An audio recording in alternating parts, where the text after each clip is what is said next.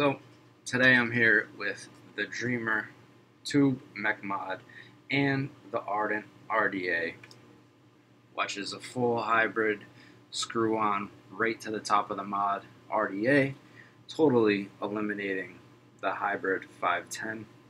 So you can use this RDA on any type of tube mech, but it is made especially to go on this. So without further ado, I'm going to drop it down low, show you guys down low, and then I got a lot to talk about when I come back up top. So let's get it going.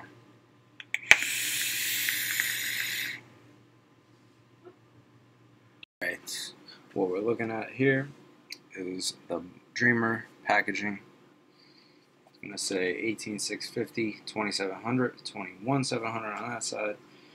You're going to have the specs, packaging content, which is going to be one Dreamer tube mod, one 18650 adapter sleeve, 2 spare springs, and one user manual card. It's got the warnings, scratch and sniff, and then this is going to say your color on it. This one is the 316 brushed stainless, designed by Stan at Tenacious TX Vapes. Sorry.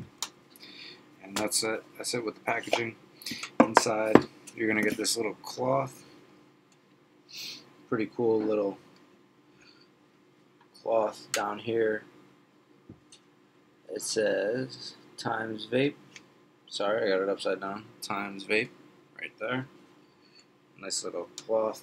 Here you're gonna have your extra package, and then here your mod will be sitting. So in the extras, you are gonna get, it's gonna come with this contact in it right here, which is like it's a not flat contact, silver coated. It's gonna come with 2 extra springs. Inside of it right now, I have a solid silver contact. So this is what the mod's gonna look like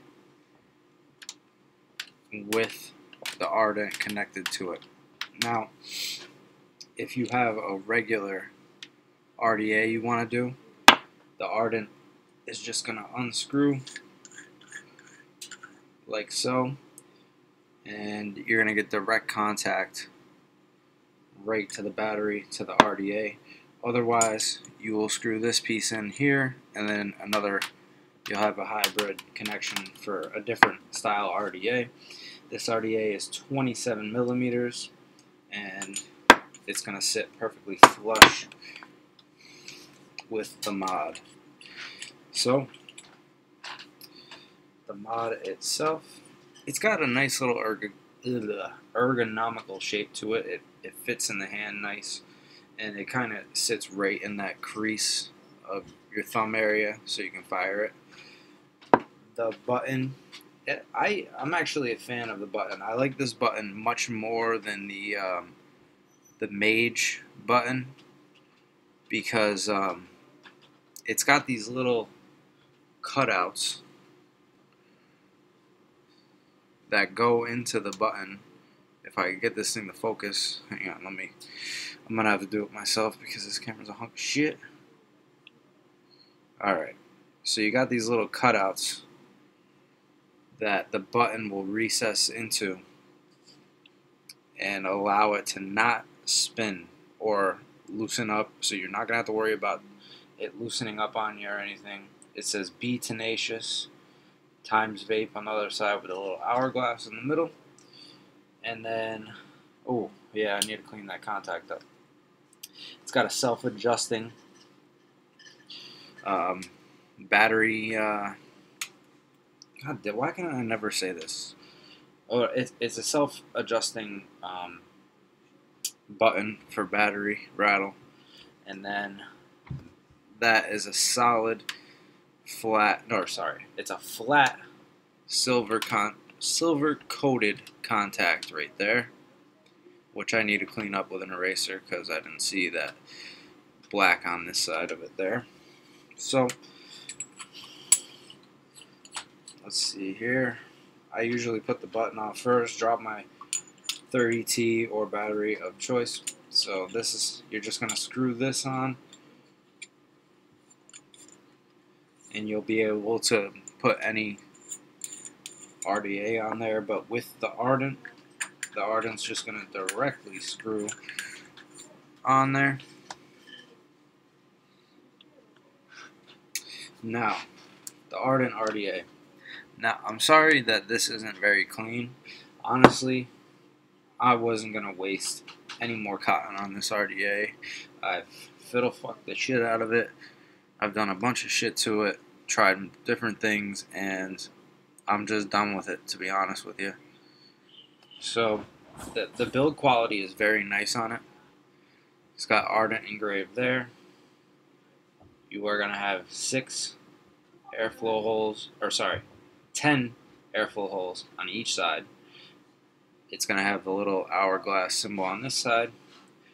Top cap is not conical very whatsoever. It just kind of goes flat with a little rounding off in the corner. You're going to have your locking mechanism on each side of the cap there. So, onto the deck. You can see you got your airflows.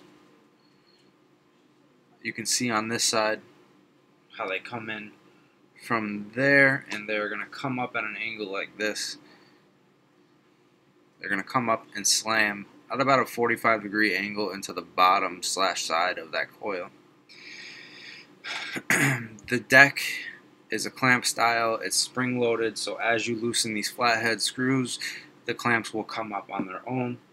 Now, I'm not even taking this thing apart. It's a 27mm deck. I'm not taking it apart. Honestly, I'm not a fan of it, and this video has been very delayed because I don't like this friggin' RDA. So, top cap goes on there. The airflow will lock in either direction. So you can go all the way to the right with it and it'll lock, and then you can go all the way to the left with it and it will lock. Depending on which way you want to go, it is completely up to you. Now, something that I don't like, being that there's 3 airflow holes in there and then 10 on this, when you go to shut one side down, like, this thing has a lot of airflow. So I feel like when I shut it, I like 4 airflow holes on each side. I feel like when I shut it down that much, so that there's going to be 2 airflow holes open, these 2 right here, and they're only going to be directly on here, on this first airflow hole out of the 3. I feel like that's where the flavor is getting lost. I feel like the air is not traveling all the way over and hitting the middle and the last one, and I'm losing airflow that's not traveling over to the 3rd hole. So that's all I got for this thing down low. I'm not doing an in-depth on this RDA because I'll explain in the up top how I feel about this RDA. So I'm going to try to make this as quick as possible. I'm going to start with the RDA itself because I just want to get that out of the way and make a few things clear. I got this set up in about two and a half, maybe 3 weeks ago now. I was pumped for the Ardent and the Dreamer. Now, I used the Ardent for about 2 days, fiddling around with a bunch of different types of ways to use it, different stuff inside of it, different coil lengths, widths, positioning for airflow, coils on the airflow.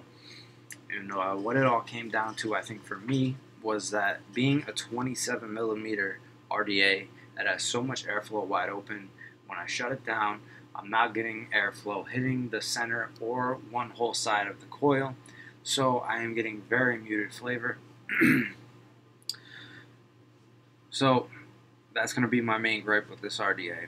I don't like it. I used it for the first 2 days. It deterred me from doing this video because I needed to do these together.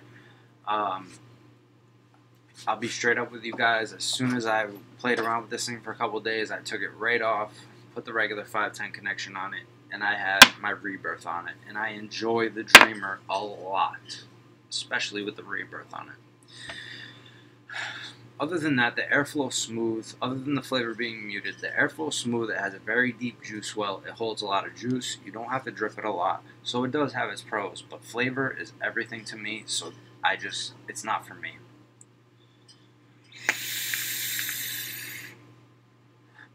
It's beautiful on this mod, don't get me wrong, but it's just not for me.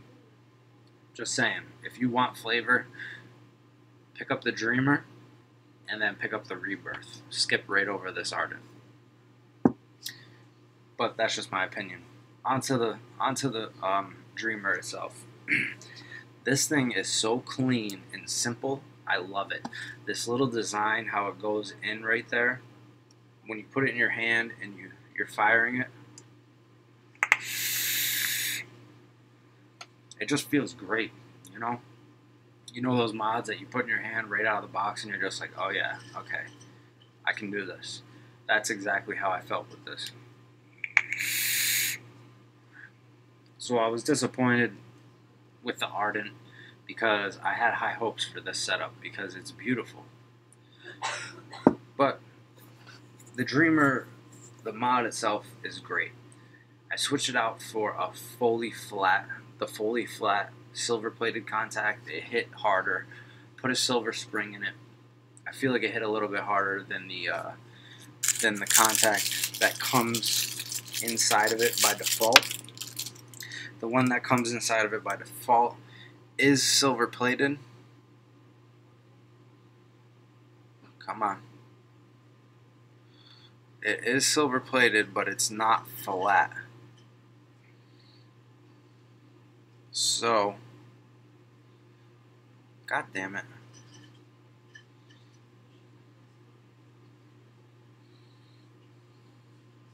There you go. So because it's not flat and it has all those little, kind of like a shoe print thing going on, like a grid, I feel like it just doesn't hit as hard as a flat contact that's just going to be making more surface area contact with the battery. So when I put that in and the silver spring, I felt like it was hitting a little bit harder. Now, in my opinion, if I had to pick between this and the Mage, this is more comfortable and nice in the hand. Straight out of the box, the Mage does hit harder, hands down, 100%. I've used the same RDA with the same build in it, back to back, same battery, and tried them both. The Mage 100% hits harder, but this button is much better designed on this mod. It's more comfortable. It doesn't twist out on itself at all because it's got those, the button is in there with these little grooves, so it cannot spin. I like the design of the button a lot more. So they do make a full silver contact and full silver spring kit for it that you can pick up. I was told it's around $30, so that's what I'm going to say it is. I'm not 100% sure. I haven't seen it for myself. But from what I hear, that'll make it hit much harder. So if you're going for straight out of the box, ripping ass, get the Mage. Plus it comes with the stackable tube right out of the box, so if you want to stack it, you don't have to buy an extra piece. If you're going for looks and comfortability and you can build around voltage drop because you're an experienced mech user, then by all means get the Dreamer. From what I hear, the aluminum one is a whole different animal than the stainless steel one, so that might be something to look into as well because that one hits harder. Other than that, that's all I got for this review. I was a little let down by the Ardent, but I love the Dreamer itself. I will recommend the Dreamer to anybody that knows how to use mech mods, knows Ohm's law, yada yada yada, battery safety. The Ardent I would never recommend to anybody unless they were going to just throw a huge build in it and use it to blow clouds, and that's about all I would recommend it for. Other than that, everybody's looking for flavor and clouds today, so I can't really recommend this RDA, and it's sad because it looks so freaking good on there. And it also does not come with a squonk pin. So, that's all I got for you guys today. I hope everybody has a good night. Thank you for watching me.